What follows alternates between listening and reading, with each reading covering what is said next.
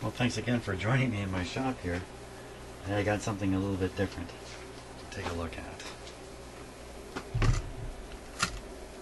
That's this.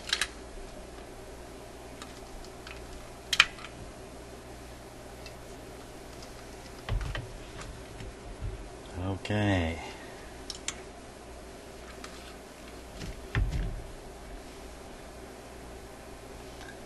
There we go. What the heck is this? Well, this is one of the major parts, and there's 4, 5, 6 major parts in a jukebox, and this is one of them. And this is the part, this is called the selection receiver, and what it does is it connects to the buttons on the front of the jukebox. See all these here? So to pick a record out of the jukebox, you have to make a selection based on a letter and a number. So these are all the letters and these are all the numbers. So this is A, B, C, D. So the button is on the front.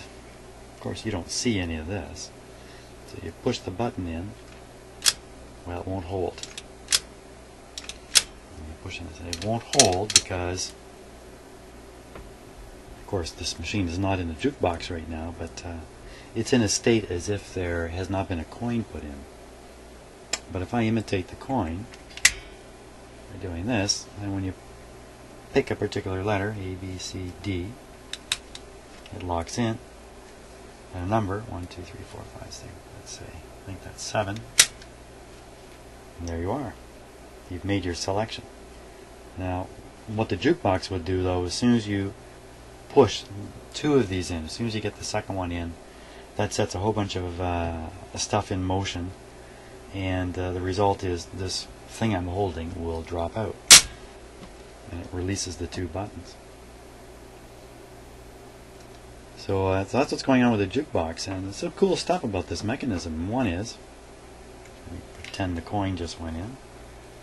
If you push a letter and then go, you know what, no, I don't want that, or number, it doesn't matter.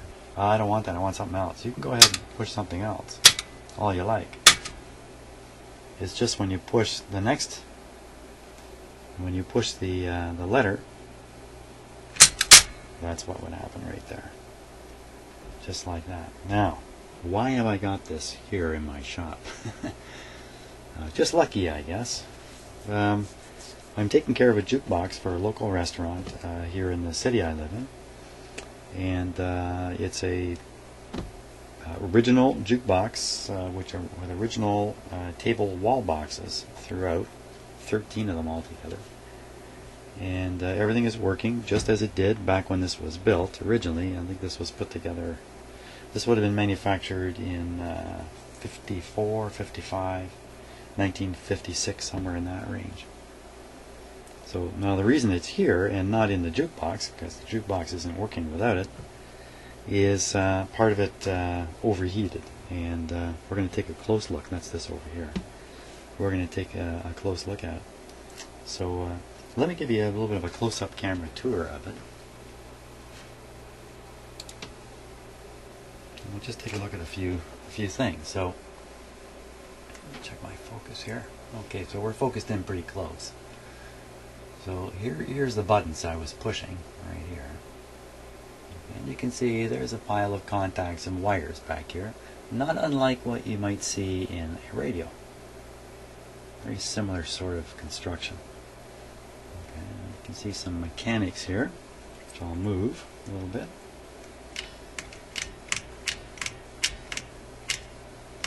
Doesn't move much. Lots of springs. Lots of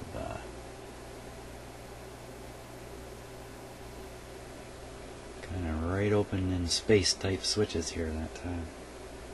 There's another one over here. There's one set, one for the numbers, one for the letters. Some of these switches are critical in that they affect timing of the start and stop of different things, and they need to be coordinated. So they're not as unengineered as they might appear. These are really, really carefully done. So lots of springs for this mechanism here.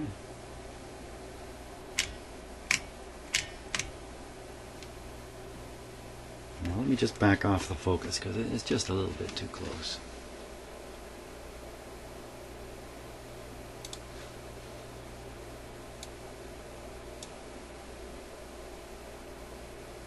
Even a bit further back, I think. There we go. Okay, so your eyes are probably spotting something at this point. Things are looking a little extra black in here with this and with this, and that's what we're going to look at in a moment. And we're going to look at this curious switch here. So now, so someone drops a coin in, and then this mechanism that I'm moving over here pulls in because of this solenoid, this coil, which is energized. Now it's energized very strongly,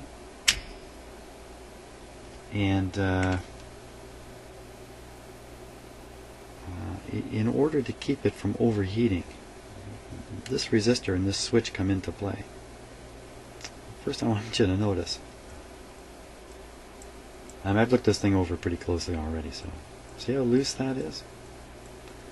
That's why this thing ended up smoking so badly. Look at that. We'll take a really close look at that because I really have to examine this to see how damaged it is.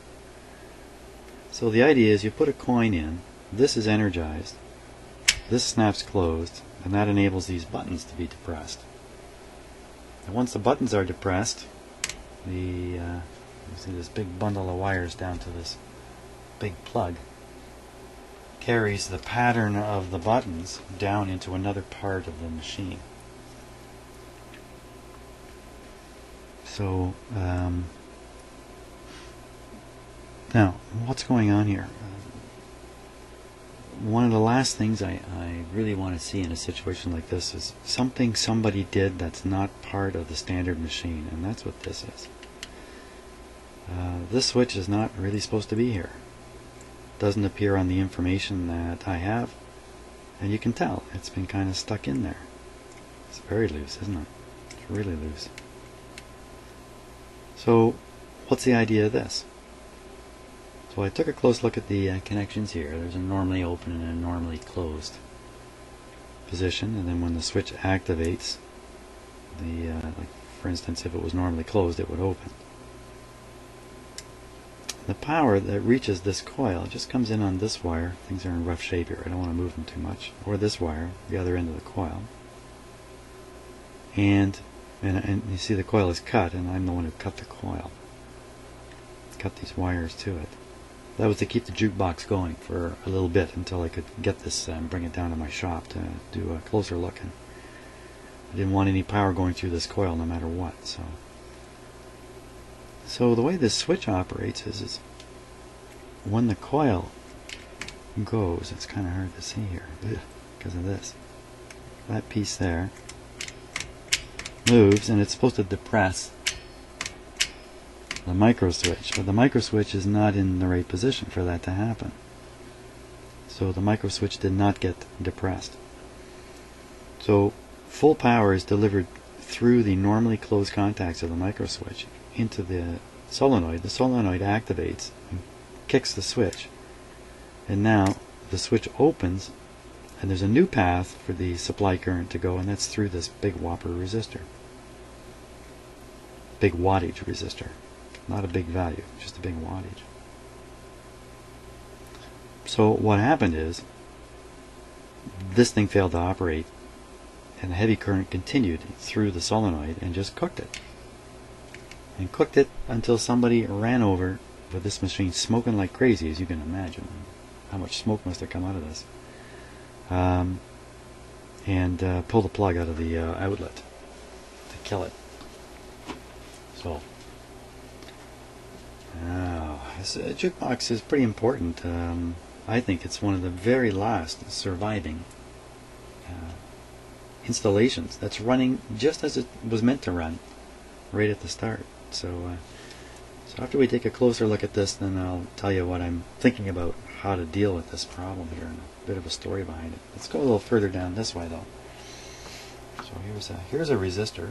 There, you can see the style of engineering in this machine, and it's not too surprising. It's very rugged. This is a really rugged machine. So look, the resistor's clamped in there. Now here's something a little bit interesting. It's a counter. It's got 42,455 on it. And this counter is counting the number of records that have been played by the jukebox. And I don't think the counter advances anymore. So the jukebox, you could calculate it out. I don't know the whole history of this jukebox, whether it spent some time out of service, or if this thing has just literally been in service since day one. Certainly not at this location. It went into the location where it is now, maybe, I'm not really sure, maybe a dozen years ago, or maybe more, maybe 20 years ago, I really don't know. So there's the tag with the information about it. This particular one, get that on camera. Electrical Selector. Yeah, that's the proper term for this. Not selection receiver. That's a different component. I was wrong before. This is called the Electrical Selector. Oh, jeepers, the camera is its own shadow here. Let's see if we can fix that a little bit. There. Type.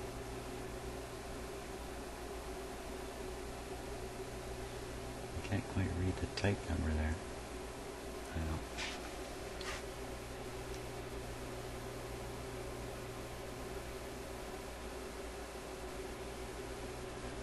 Huh. It's really hard to see there.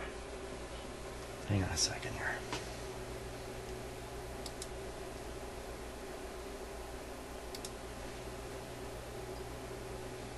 Put her on high close-up because we're going to go look at the burn part anyway. Let's see if we can. Okay, so there's the type. As soon as I get it. ES1. 1-1. Looks kind of like it looks like almost like ESI1 L6. Now, the actual information I have is for a slightly different version of this. This one will handle 100 individual record sides, or 50 records. Others would handle quite a few more. So let's take a good look at this burned up guy here. Sorry for the shakiness. Here we go.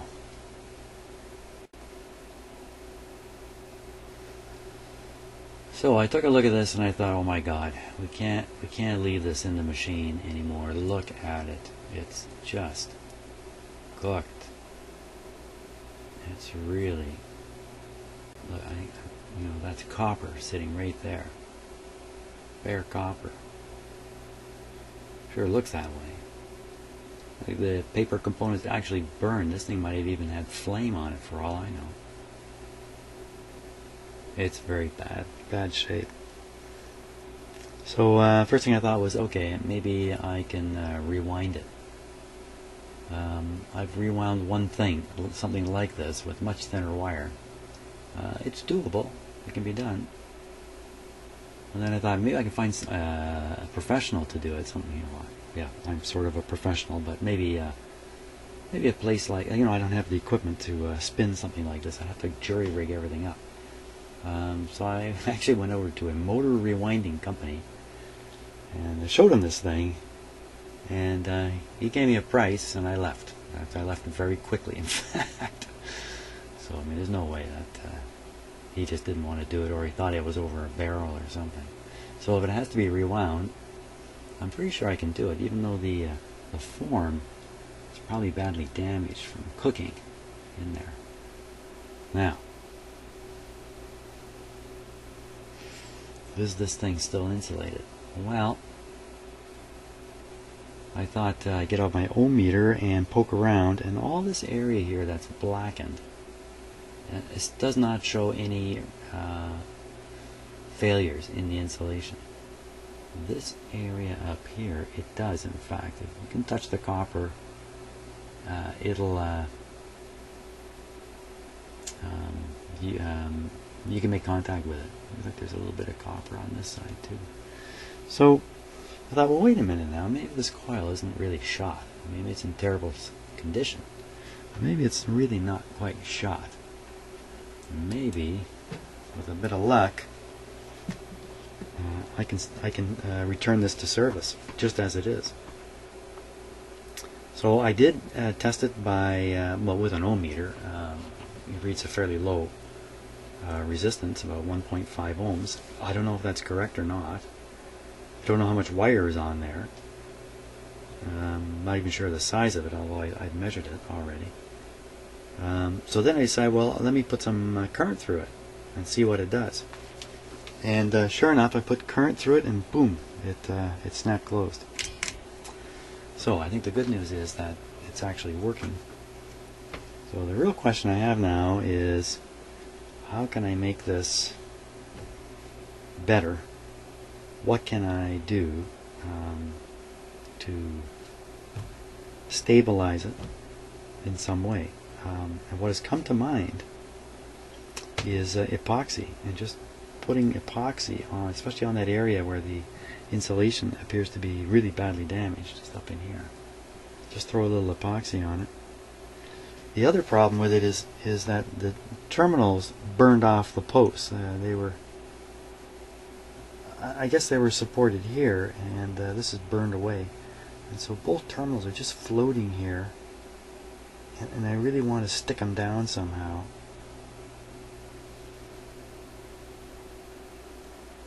So maybe epoxy is the secret for that too. Wow, a lot of this wire here, let me show you again.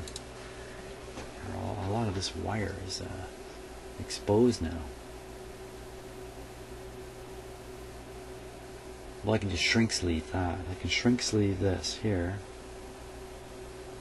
I can slide that whole what's remaining here right off and get rid of it. I can do that. Shrink sleeve a new cover on it, and solder this wire back to its mating end. You do the same thing over here. Ooh, you know, that'd be challenging to get this black crap off the wire. It may be really fused onto the surface of the copper there. And then while I'm doing that, I'd be working this, working this back and forth, back and forth. It's the last thing I want to do is work this thing. But I think that's basically the idea. I have to bear off something here, or I've got to attempt to solder right to this thing. So I'm better leaving that connection as is and trying to get on the end of the wire here, which might not be in very good shape either, because look at how hot it got. Wow. Yeah. Now the switch deal here.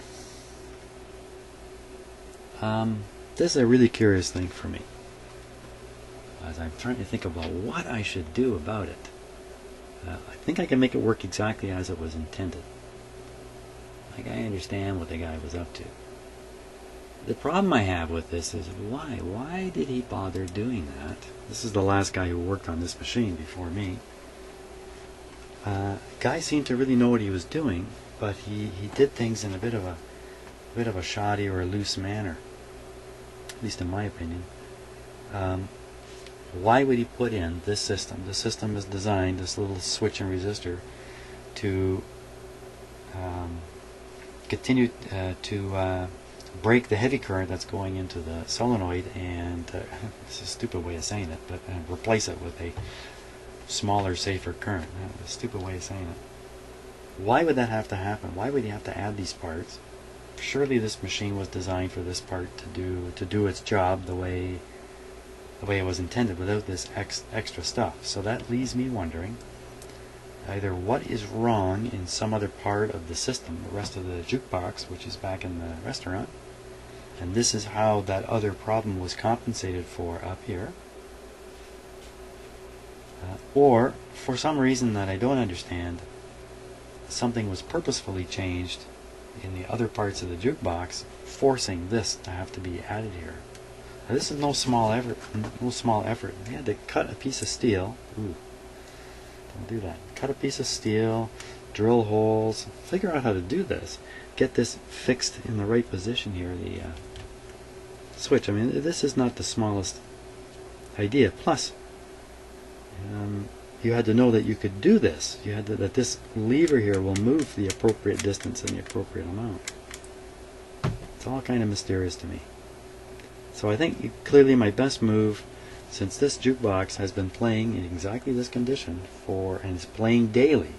It's used daily, 7 days a week for the last 12 years anyway. I should just restore this back to the way it was. Put the whole thing back in and cross my fingers it continues to work, and just make sure the switch isn't loose and won't fail to operate. It's a scary thought in a way that despite my best efforts it might still fail.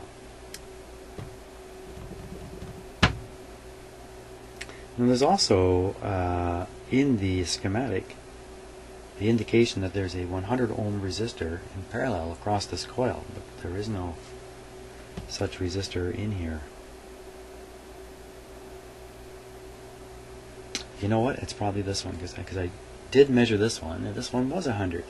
And all they've done is they've wired it over here in a more convenient location rather than have it here.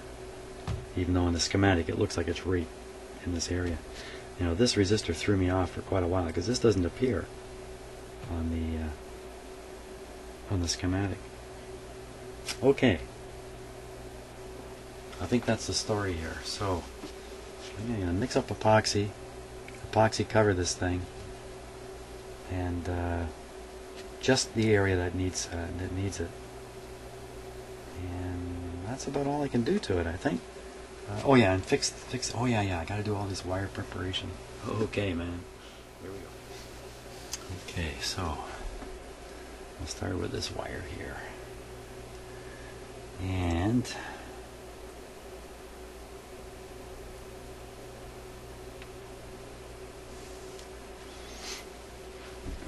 what?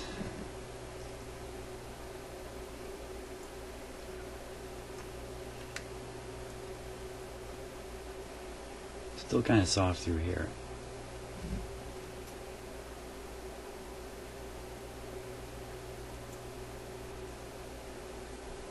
I don't know how I'm going to get that off there. Wow.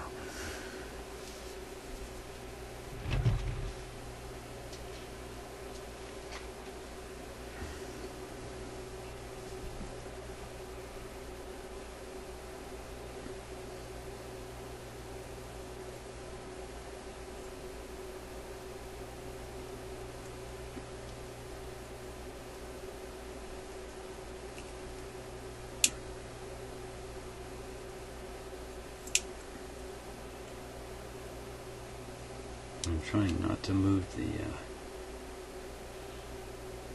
wire too much.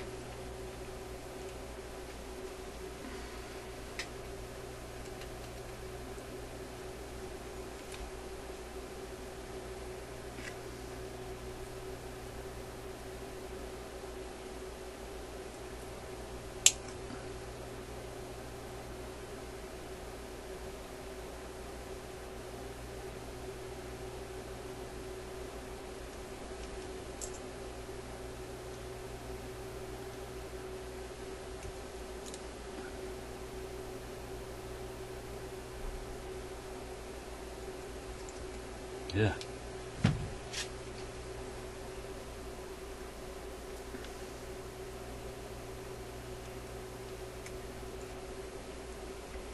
Oh. Sharp.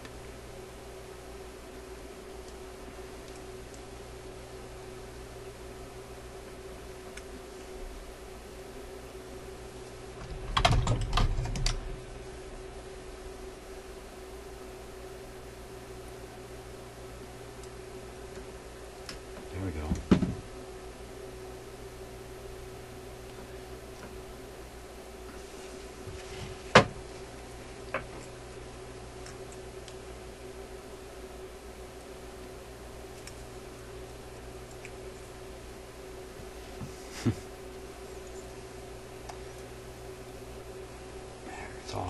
There we go. That's kind of what I was after. Now,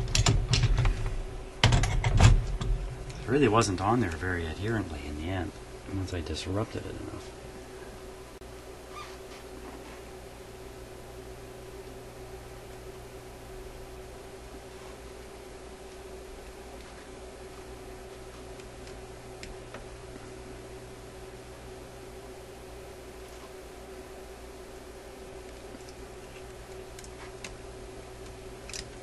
Instead, it's on here really tight. Let's see here.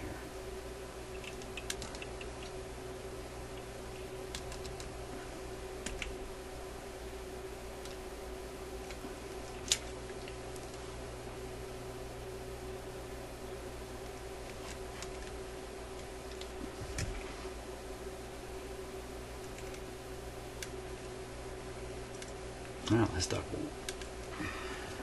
doesn't want to give up the ghost.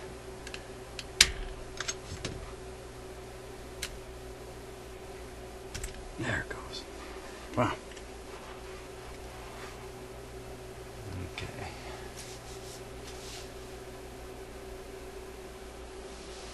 Now we're going to want to put a little bit of shrink sleeve over that.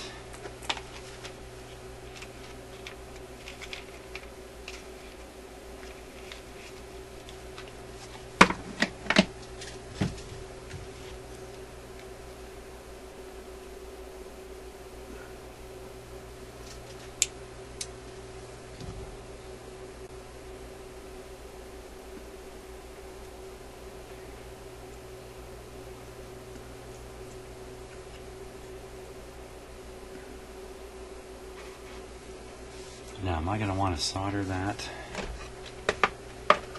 before gluing it? No, I'm most likely going to want to glue it. Okay, another piece of shrink sleeve here. Go up the other way. That's a bigger diameter shrink sleeve, so it'll shrink over the shrunken remains of the other side. That should give 100% coverage then.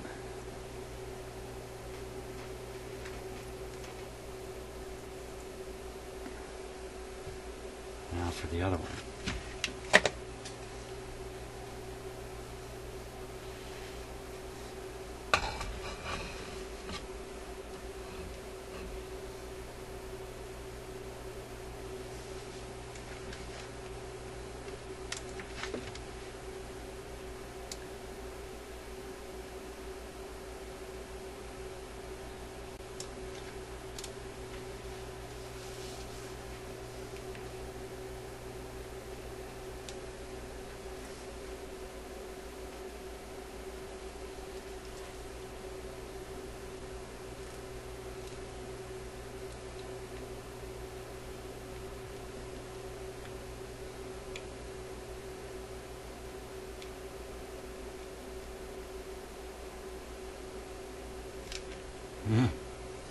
Careful on that.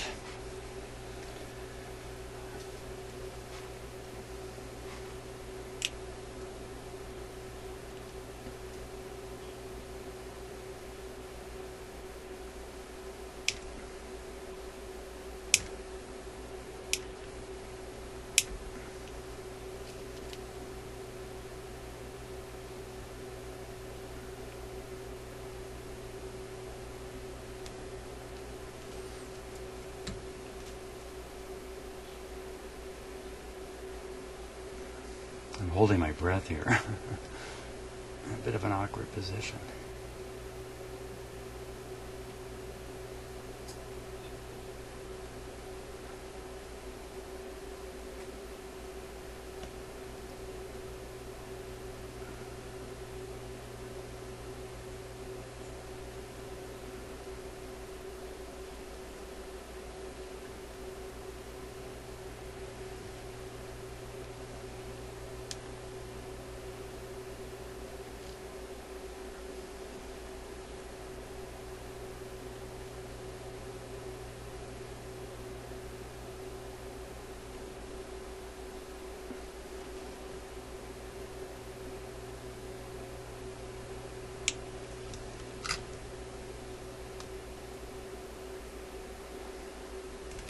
cut a couple strands there.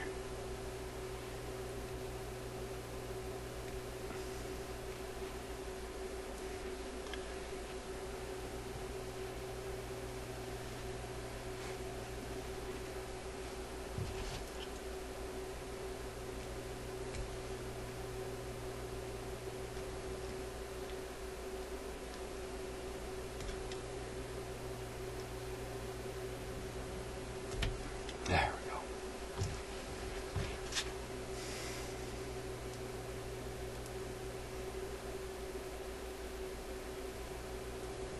It'd be tricky soldering to this piece of wire. Okay, boy, that took quite a bit of bending and the like up in here. So shrink sleeve. Oh, I gotta do the other end.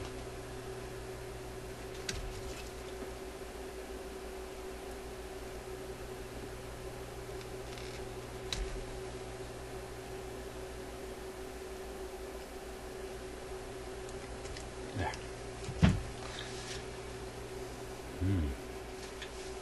What's up there? Got some old shrink sleeve here.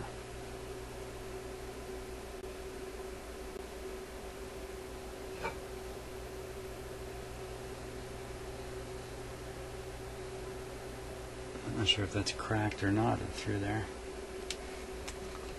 That's good enough though. Okay.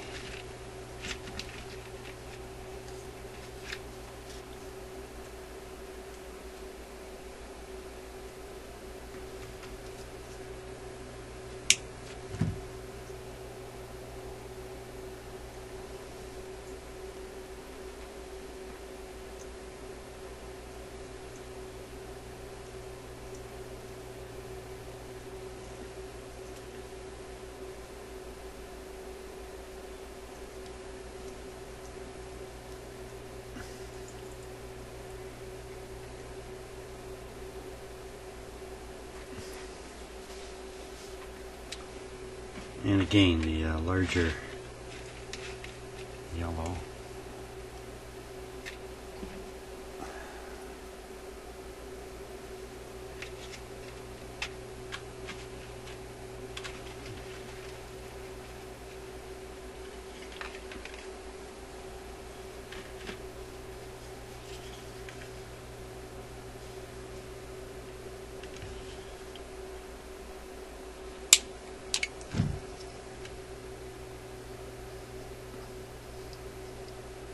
It's a lot larger.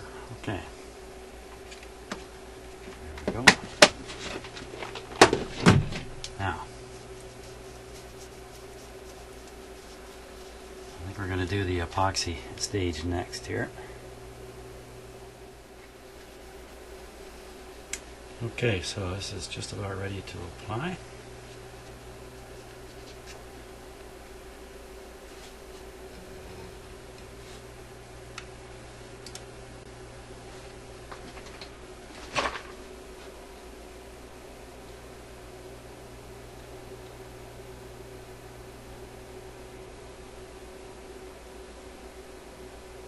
You know what, I didn't figure out where to position these wires.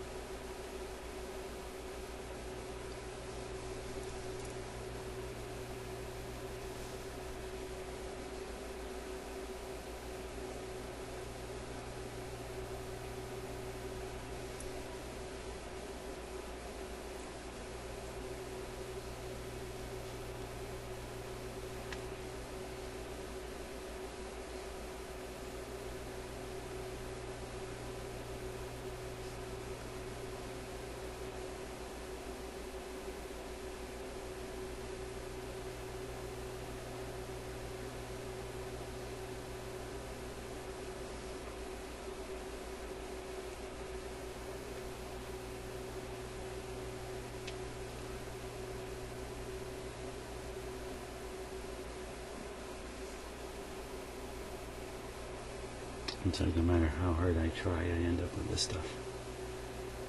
Oh, there's some paper under there still. Oh, it's going thick.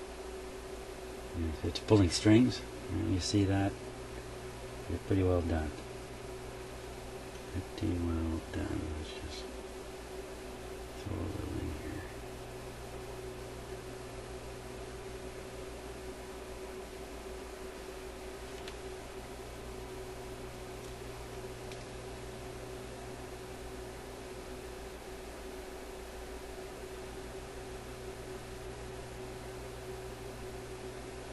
There we go. I got it all over my fingers somehow. Okay, so we're going to have to let that go solid and reattach these wires. I still have to fix this, how this switch is being held in here. We'll look at that next. Okay, there we go. Okay, so a little bit of time has gone by, enough to have that happen. Pretty good. And all I got to do now is just solder these wires and fix this so it's not loose and it's sitting in the appropriate position here.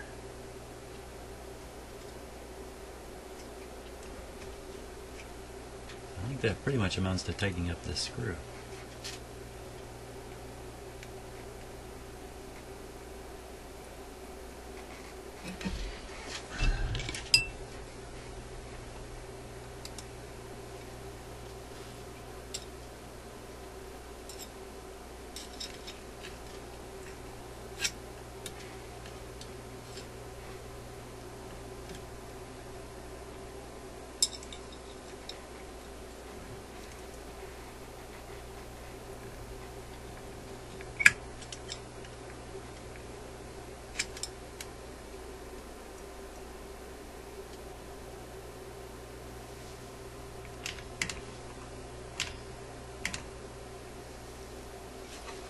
Okay, so I want to make sure that here we are. So you can see the little red button there. Just get this wire out of the way. So I want to make sure that when this operates. See, I don't think that's working good enough. This has to be quite a ways forward here.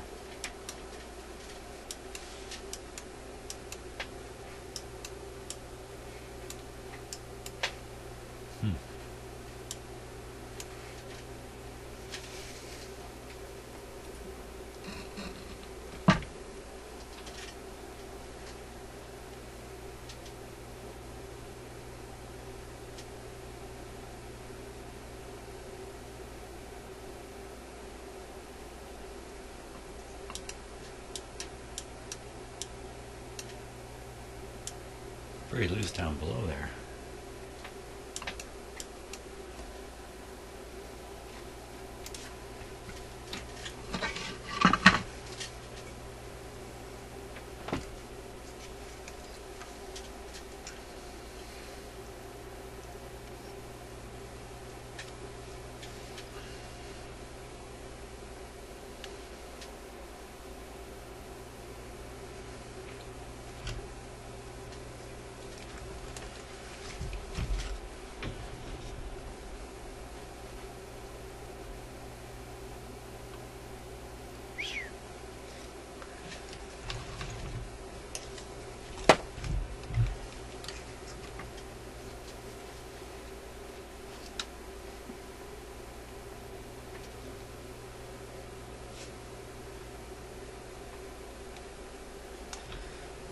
Okay, I'm a little bit quiet here because I'm shooting this a little bit later at night and I tend to be quiet. And it seems that that's all that's holding it, is that screw there. So if I can shim it here,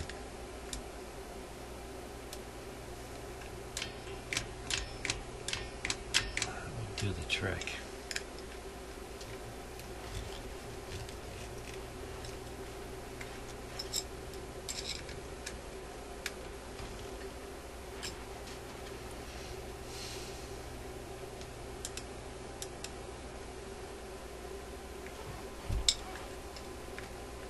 Doesn't look tight yet.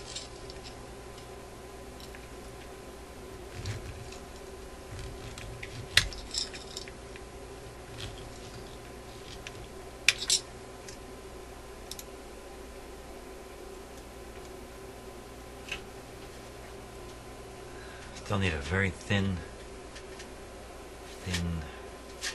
shim.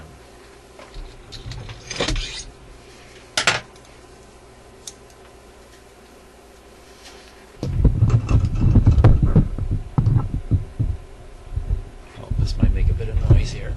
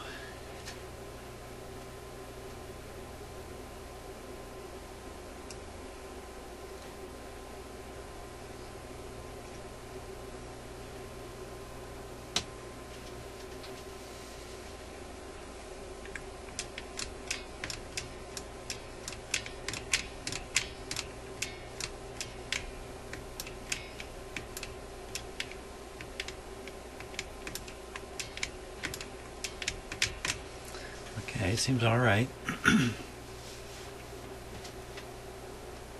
Give you a close look at that.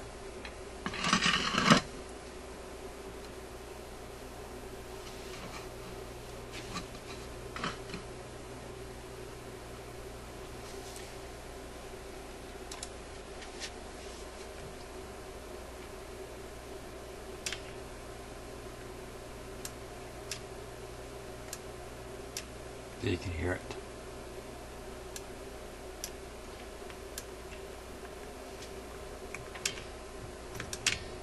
Very good. Good show. Okay, so now we just need to solder these wires. I'm going to put a little bit of solder paste on them.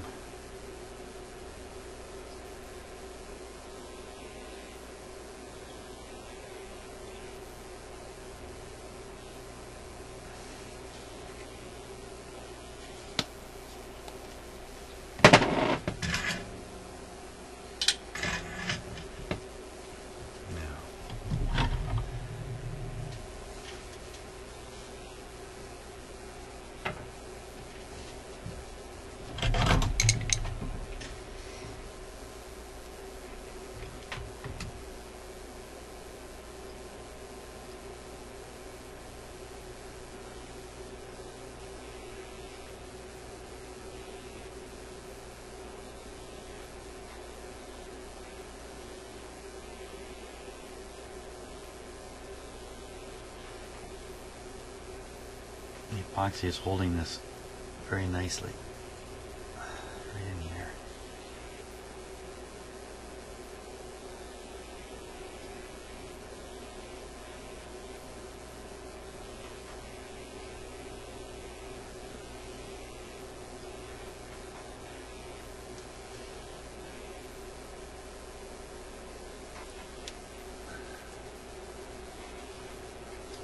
Come on.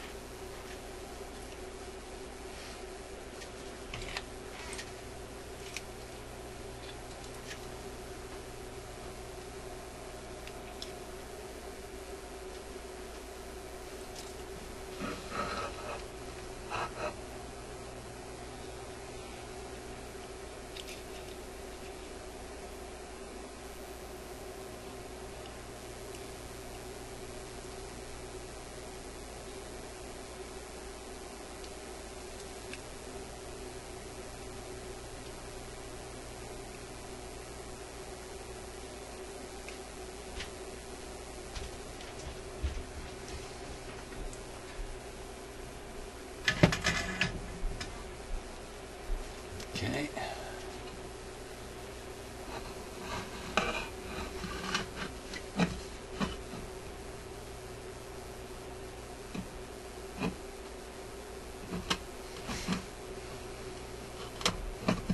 Come on.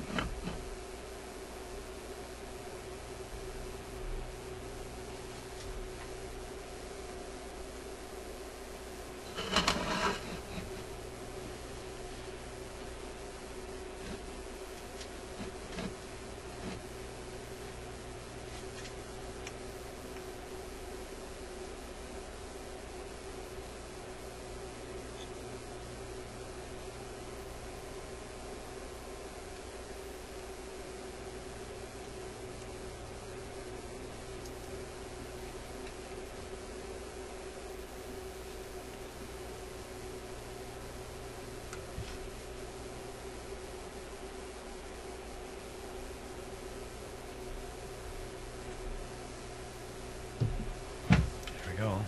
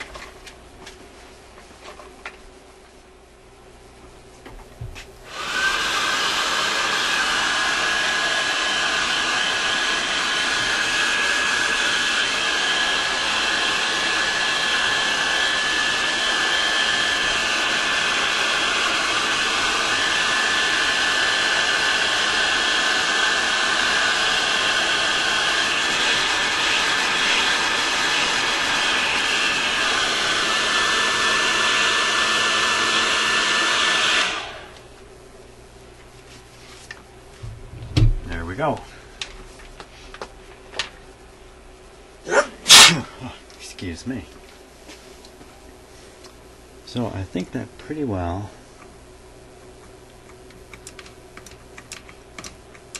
gets this thing ready to go back into the jukebox.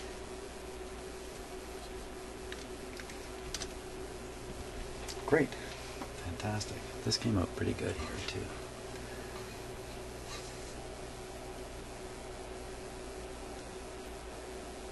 Pretty good. So I've got these terminals fixed in place now, so the wire, the actual winding wire, won't be tugged around. This is pretty solid now. It's still kind of wimpy, isn't it? What?